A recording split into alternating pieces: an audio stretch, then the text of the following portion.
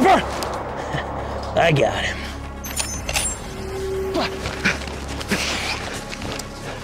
Keep your head down, boys. He hit the floor before he heard the shot. The sniper's got talent. Mike, how many meters do you think that was? 800. 800? I can't reach that with this thing. I got it.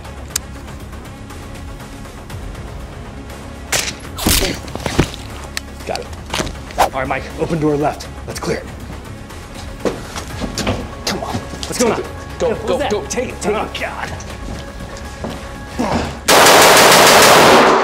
Gentlemen, welcome back to the channel. I'm your host, the Talking Balaclava. I have an important friend with me here, Mr. Garand Thumb. Thanks for stopping by. Hey, no problem, man. Technically, I stopped by. This is your ranch, isn't it? Yeah, it's true. Huh. Fascinating. Well, today we are going over the Mark 18, and we're going to go over the Mark 18 with the man who made them famous. I don't know if I made them famous. I just was autistically obsessed with them. Listen, I would say you have a direct fault in this, so let's dive on in. Let's do it. Now, to be clear, when I first started watching you years ago, you were a Mark 18 fanboy. I still am. You still are? Oh yeah, absolutely. Okay, now, what about the Mark 18 intrinsically was so interesting to you? I think the Block 2 program overall was really interesting. The Mark 18 I think was interesting because we're at the very bleeding edge for the AR-15. It's the shortest it can possibly be. It's literally the antithesis to the M16A4, you know? So it's the exact opposite end. And then the Block 2 program is so interesting because we got these great rails from Daniel Defense, the RIS-2, which was a phenomenally strong and durable rail, and in my opinion, probably one of the best combat rails that could be made. Now, to me, I never was a big Mark 18 fanboy, but it doesn't mean I didn't like them or the idea of them, but I was like, you know what, I really want to do a video on it, especially when I have your ear to talk about it and chat about it, because you were a big driving force, at least in my opinion, looking at a lot of my friend groups at the time when I was watching you, when you were doing Mark 18 stuff, and you had a big influence on the culture of those Mark 18s. Now, I disagree because why do you disagree? By the time I came onto the scene and my obsession with the Mark 18 began, the Mark 18 had been used for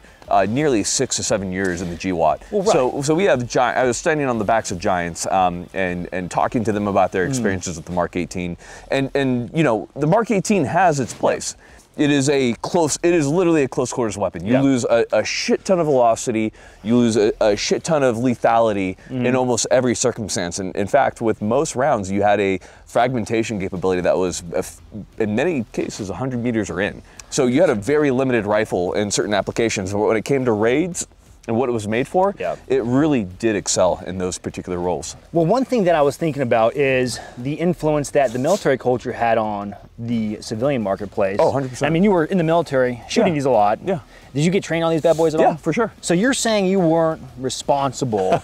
Well, I don't like that. I think that's Your Honor, I think that is dishonest. I'm not trying to be dishonest. I think of guys like Jeffrey Gerwich, you know, in his early articles on the Mark 18, and sure, maybe my video ended up getting watched more. Like I said, I stand on the backs of titans. Right. Well, what I'm trying to say is that I don't think for their era, for when they were starting to use it, they weren't like obsessed with YouTube. Like. Well, no, and I was probably one of the early YouTubers. Right. That's what I'm trying to say. Get I'm not trying to say you're cooler than those guys. I'm nowhere near as cool. Don't worry, I'm not as cool as those guys. I'm not cool as Mike. Yeah. Big shout out to Jeffrey Gerwich, by the way. He was cool. He did a lot of those early articles on him, and yeah, I just stand on the backs of titans. I recognize that my YouTube videos are very popular, but you know, everything, you know, I don't think having an ego about anything is good. Well, no, that's definitely good and sign that you're a rational adult. There we go. There we go. That's what I was trying to say. Yeah. I think I got that point across. I get what you're saying because I made many videos on the Mark 18. Yes. I pontificated a lot about the effectiveness of it, especially with the suppressor. It is a very small package. Right. Which we're both very used to. Wait a second. Gentlemen, this video is sponsored by Aura. Aura is an excellent way to keep your online security safe. As someone who's been doxxed on the internet, I know that it's not a fun feeling, and Aura can help you with your online security. This information is accessible because of data brokers. Aura will go ahead and contact those data brokers to have them scrubbed from all the telemarketers, spammers, so on and so forth. Aura will even opt out of junk mail and telemarketing campaigns. Aura also monitors emails and passwords to help you see if that info is floating around the dark web. and it also gives you recommendations on what to do if it is floating around on the dark web. Aura has almost every internet safety tool you'll ever need inside one app. Let Aura do the hard work of keeping you safe online. If you sign up right now, Aura will give you 2 weeks free trial with my link. You'll be shocked at how much of your private information Aura finds exposed over those 2 weeks. So big thank you to Aura for sponsoring this video. Feel free to follow the link in the description down below. There should be a link popping up on the screen as well. So yet again, thanks Aura. Very cool. They grow up so fast. They grow up so fast. Yeah, they really do. I love that boy. Good for him. It's got that dog in him. I mentioned earlier that the military has a large impact on the civilian firearms market because civilians oftentimes look up to the military because they're getting paid to train and they know a lot of stuff, rightfully so. Now, coming back from the global war on terror, the hotness from all the high-speed guys was like the Mark 18. Yeah. And a lot of civilians were like, you know what? I'm gonna either build one out or that's my self-defense rifle that I wanna strive to. And then now you also shake up with the fact where you're like, hey, not all threats are, you're not raiding a compound. You don't have the logistical support to raid a compound with like little birds and immediate evac. Maybe. It'd be cool if you did. It'd be awesome. Yeah, it'd be super sick. Yeah, it'd be sick if you were a civilian and had that capability. What we're seeing now is the trend away from that, where we're getting to longer range AR-15s, pushing it out to 500 to 800 to 900 meters. Like you said, the trends are gonna follow the war, right? Because obviously NSW Ukraine, the military has a lot more capability to test these weapons fully, right? So it's like, if I want to buy a weapon that's going to be the ultimate combat rifle, I look at like a Block 2. And you can buy a Block 2 or a very close analog to it through Daniel Defense, or you can get them made from Colt Parts. And you can get a really solid combat rifle that's been combat tested for literally 20 years at this point, right? So you have a great rifle. But, you know, as conflicts change, so do our tastes, right? So current conflicts in Ukraine or in other areas are clearly pointing out that in many cases, when you have soldiers who don't have the support we talked about, they don't have little birds, they don't have constant air support, well shit, then the only thing ranging each other is the firearms, right? So at that point we have weapons like Mark 18s which don't make as much sense. Then it's like, hey, maybe something like an SPR or a simple 16-inch rifle, which does have 600-yard capability, no problem. Like a standard AK-74. The 545 actually has a great BC, ballistic coefficient, and it's able to reach out pretty far. So you're just seeing that change now, where people are kind of recognizing that conflicts might be a little bit different than what they had perhaps thought about. And it's good, right? We need to think about what the possibilities are. And you know, you don't know what you don't know. That's right. You don't know what you don't know, but it is a good sign that as firearms culture, we are constantly striving to evolve. Striving to evolve. Agreed. Yeah, absolutely. Now, we've talked about these guns enough. Yeah, it's time to shoot them, man. I say we shoot some of these guns. Yeah, agreed. Let's do it. Let's shoot some rounds, see what they're capable of. Absolutely. All right, so now we're gonna run some drills. Mike, what do you want to do first? Sure. A lot of people think that the Mark 18 is like a 50-meter in gun. However, you can shoot out to 500. It does have a lot of drop. So we have a target here at 175. Okay. And this is a good point about optic setup. A red dot is fast, right? Compared to like a magnified optic, which are great for PID and many things, but you're gonna see just how capable the Mark 18 is. So please take it away. Now, how far is high right? 220. 220 and then 175 low left? 175, yeah. Okay. Definitely doable with what we have. All right. On you, shooter.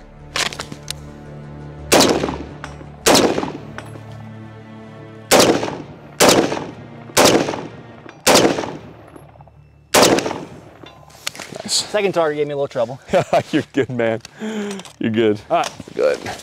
Gas up a little bit here. Are you running 55s or 77s? 55 right here. Yep. I mean, didn't really need much else. For our grain fanatics. 77 is great for long range, but not really needed. Or for short barrels. Well, it is, yeah. All right, and you're gonna see how much this big optic sucks. Okay. All right. On you.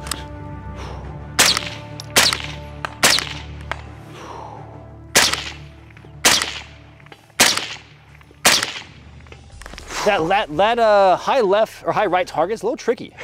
It's a little tricky, especially with the short eye relief. So the bigger the optic, in general, the smaller your eye relief. So it is definitely tough because it has a native magnification to 2.5. Not a good time. No. Not a great time. But as you can see, the Mark 18 is very doable. Yes. It will absolutely do it. Now, we're gonna have a little bit more trouble for you when we come up to the 540. So let's go ahead and walk over there. Let's do some 540. All right. Let me try this out. Let's see where our zero's at here. Is those on the hill 540? Yeah. Okay. So this is where it gets challenging, right? As we get into the kind of outer ranges of 5.56. Yes. So we have targets at 540 right out there. Gong, so it's about humanish torso. Yeah. Somewhere right around there. Without good, what we'd call PID, which is positive identification, you're not going to be taking these shots. This is where it's good to have something like a magnifier, and that setup does allow you to throw a magnifier on there. So that is the big reason for having a little bit of magnification, because you want to know who you're shooting, for example, right? Absolutely. You don't want to take errant shots. Huh? Errant shots? Errant. Oh, E-R-R-A-N-T, errant. That's good. Responsible. Be an adult. Precisely. So we'll go ahead and we'll start with the 18-inch. It's got quite a bit of velocity, so, and plus with the optic, not that hard of a shot.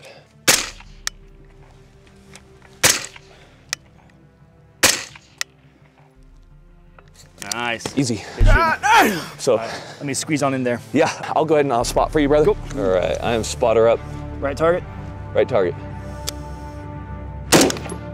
No call. Okay, you are 2 targets low and a target right. You're just under the target, half a target. Good windage. Impact. Just off the edge.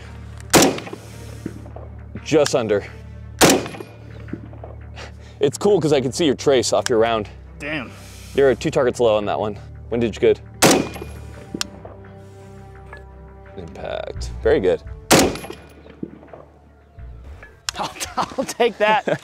I'll take that. That was some Kentucky windage. I think if I didn't have a spotter like Mike, I would be hurting right now. I'd be like, come on, because I can see a little bit of splash when I could get it underneath that target. It's tough, man. And again, the Mark 18 is very capable of making those shots. Mike, my camera guy, does it all the time. Yeah. So that's where having something like the Tacom HQ is great. It's like a little magnifier that throws up in front and recorrects your 0 for 500. You use those all the time. I think they're better than magnifiers. I don't even need a magnifier. You need a magnifier for PID. I don't need one. I don't ID anything. Shoot first, ask questions later. What a Chad. What a Chad. A quick note here. Yes, yes. Out of that particular barrel, 55 grain is going slow. Yeah. Right? So the problem that you run into isn't just drop, so your relative drop because of the speed of the projectile, it's also the amount of time that it's in the air is going to be longer than an 18 or a 20 inch or a 16 inch.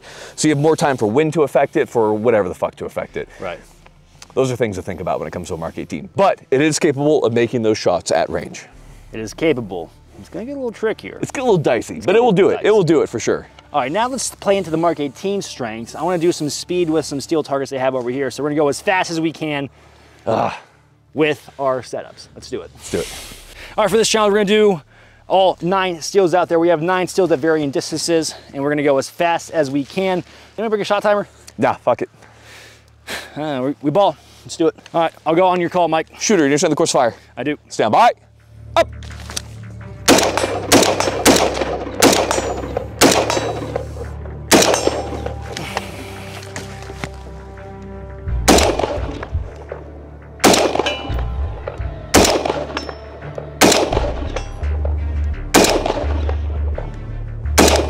High. Impact. There we go. That was a little sloppy. I'm not proud of myself, but I got the job done. That's good shooting, boss. I think you should have just braced off the barricade to start. I should. We can go twice. You go. It's all good. You said I can do it like you did it. Well, I'll do it like you did it. Okay, yeah. Okay. Keep it somewhat consistent baseline. Yeah. Oh my God. Jesus. Okay. So you ready? Yeah. Understand course of fire? I do. Threat.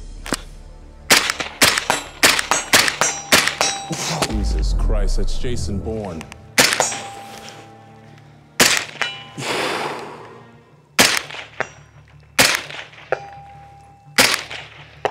Nice, man. You crushed that one. Cleaned it. I think now I just look bad. Here, try it again. Try it again. All right. Mulligan. Should we go brace off the entire time? Well, the cool thing is you can edit this to do whatever you want. I know, I can just You should just speed it up. I know. I'm not Lucas. What? Oh. Should you understand the course fire? I do. Stand by. Beep. There you go. Hi. This one? Got it. There we go. All right, that felt a lot better. Dude, mid-range shooting, the Mark 18 excels. Yeah. Like we're at from anywhere from 25 out to about 200. Yes. No problem, dude. The Mark 18 will clean up, especially with the Neotech.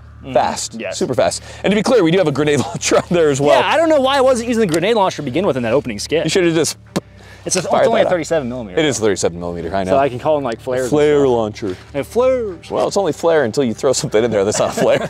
My lawyer said that was a joke. That was a joke. Thanks, lawyer. Do you have any other challenges you want to try? Yeah, sure. So a big one that we do, Mike, you're familiar with it. It's going prone, right? Because a lot of shooting in combat is going to be prone. Yeah. So it's about going prone and making consecutive impacts on a timer. Yeah, let's do it. Yeah, for sure. Let's get up there. So this is going to be a pretty interesting drill. Basically, we're going to be going into the prone and then taking 3 shots. And we're going to do it. It's about 280-ish from right here. Would you say, Micah? Yeah, I thought we ranged about just shy of 300. Just shy of 300 at the base of the hill. The furthest one, about 350. Copy. So we're gonna do 3 shots at the base of the hill. And it's basically just seeing how fast you can get into the prone, get on your rifle, and deliver 3 accurate, well-timed shots. A lot of people rush to this, so take your time. Don't do anything crazy or anything like that. You want me to go first? You want to go first? I want to watch the master at work. Not a master, but that's very kind of you. All right, on the command to go, I'll go into prone. Is the shooter ready? Shooter's ready. Stand by. Ready.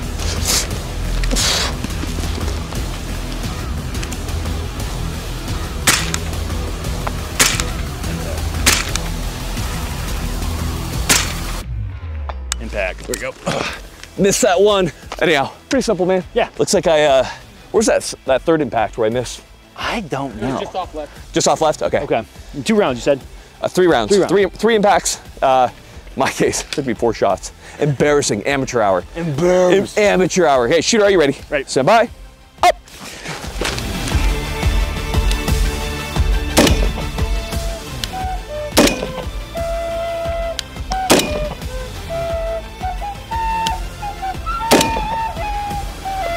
Impact.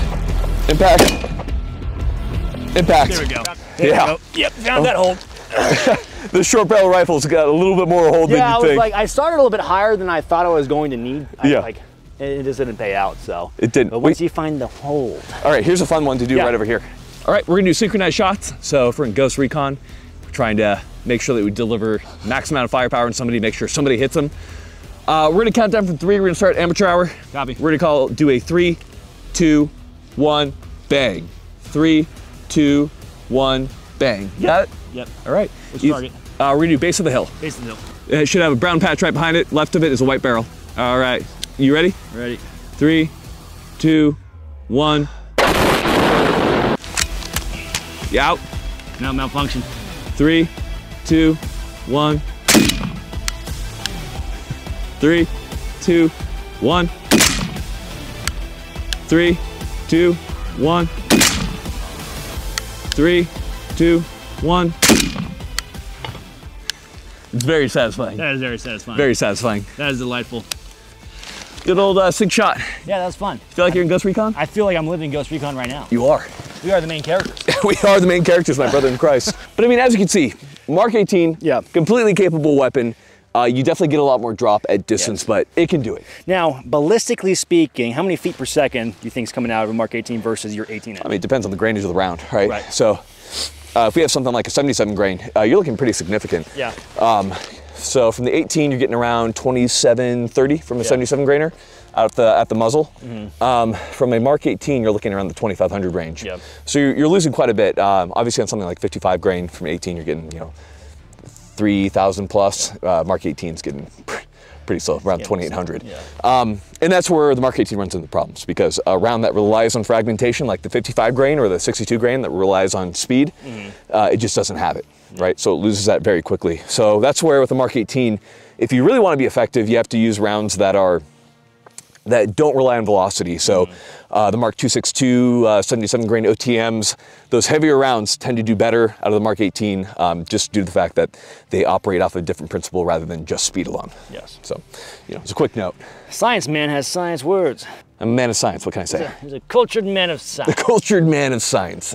Okay, now obviously, the longer the barrel, the better the performance, right? But there are trade-offs, because a longer barrel is a fucking longer barrel. Yes, absolutely. And it's a pain in the ass to maneuver around. Yeah. So sure, you can go 20, you can go 18 inch, and you can dominate on longer scenarios like this. However, you're in an urban situation, you're in CQB, like the 18, the 16 is really not it. You're absolutely right. I had time using a 16-inch on patrol. I had time using an 11.5 on patrol. When it came down to room clearing or clearing out stores, sometimes like in a Walmart, you have real quick rooms you have to clear out, and all of a sudden you have a big open hallway you have to worry about. Now, granted, in those spaces, everything's gonna excel. Sure. Out here in God's country in Idaho, I mean, I want this bad boy right here. Yeah, of course. Right where we are right here in 18 makes sense. If I want to fight whatever government tyranny I need to, then yeah, an 18-inch based. But yeah, man, like, again, there's a place for everything, right? So don't get it all caught up, because me and Mike have talked about it, but like in Washington, the PNW, there's so many trees everywhere. It's kind of dense because of that. Like a 12.5, a 14.5 kind of does make a little bit more sense than like an 18 or even a 16. So you just need to take a look at your area and make a decision. You're ultimately going to be sacrificing something, because there's no like best of every world. So you can't have your cake and eat it too. You cannot have your cake and eat it too. So you have to find what's going to work for where you are. And the great thing about the AR-15 is I can take that upper and I can put it on this lower. Or I can take this upper and put it that lower. So worst case scenario, have 2 uppers. Yeah, these are all tools. Yeah, they're tools. Tools in the toolbox. Just like you guys. Yeah. It's also us. Also us. Also us. Also us. Just pieces of shit, dude. Well, Mr. Thumb, thanks for stopping by and taking the time. I mean, in summary of this video, it's a little bit of water is wet, right? Of course, short guns work good in small space, long guns work good in big space, right? Yeah. Water is wet, this is basic stuff. It also helps to show you guys this stuff. If you're maybe just learning, you're just getting started, we sometimes forget the basics. And it's good to get back to those because it's fun. Also, it gives me an excuse to shoot and be in Idaho, so. Yeah, take a quick look out there. I mean, it's gorgeous out here right now. Rohan, you already came through the mines of Moria into Rohan. Yeah, and now you're with the horse people. The horse people. Rohirrim! That's it, that's me. Am I Theoden? You're Theoden? King Theoden. King Theoden. What's the silver tongue guy? Or the Wormtail. Grima Wormtongue. Grima Wormtongue. Micah's Grima Wormtongue. Micah's Grima Wormtongue? What noise does he make? He doesn't make a noise. Well, gentlemen, I have nothing else for you. Do you have anything else for him? You know, I would advise them that time is important. You know, people very much so forget that time is the only investment that you never get back. So spend it wisely. You know, time could be that spent playing video games or doing other frivolous activities. Could be spent with family and doing things that can improve yourself and make an impact on humanity. So spend your time very wisely. Don't waste it on things that don't make any sense, especially people. If someone's wasting your time, that's a very finite resource. You'll never get it back. You'll never get that back. Gentlemen, we have nothing else for you. As always, stay easy, stay breezy. We'll catch you on the flip.